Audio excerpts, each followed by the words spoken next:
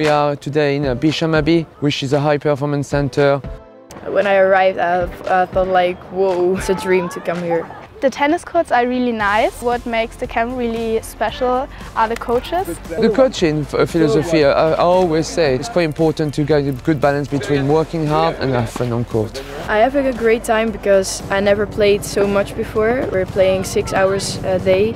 You have new friends from other countries. You can decide if you want to play just tennis whole day or English and tennis. Yeah, the teachers are really nice and I think my English is improving a lot. It's like a big family in the camp, which I think is unique for experience they're going to have for 1 or 2 weeks. Sunday I need to go home and I think I'm really gonna miss it. Next year I'm going back.